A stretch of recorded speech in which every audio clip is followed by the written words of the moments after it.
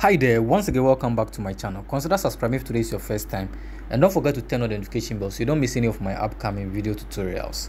Today I'm going to show you how to transfer airtime between two Vodafone numbers.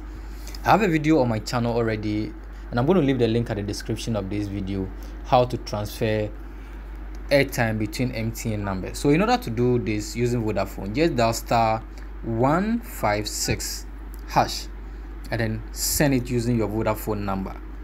So my second number is my Vodafone, and I'll do this. I'll just send this, and then to ask to press 1 to transfer credit, press 2 to check your balance, press 3 to change your PIN. Basically your default PIN is 1234, so take note of that. They've not given you the option for you to set a PIN, so in order to do this, make sure you use 1234. That's your default PIN. I have changed my PIN already, so if you want to change PIN, just press 3 and then change your own PIN. If they ask for old PIN, just dial 1234 to change your own PIN to a new PIN that you set on your own. So this time around I want to transfer, so I'll just press 1 to transfer airtime, and then it's going to ask for enter destination number, which I have a Vodafone number, so I'm going to use this Vodafone number. I'm going to send it to this Vodafone number.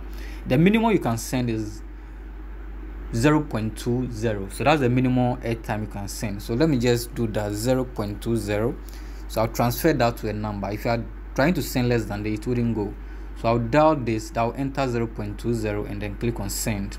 It's going to ask for your PIN. I'm going to enter my PIN. It's your secret, so you don't need to allow people to see that.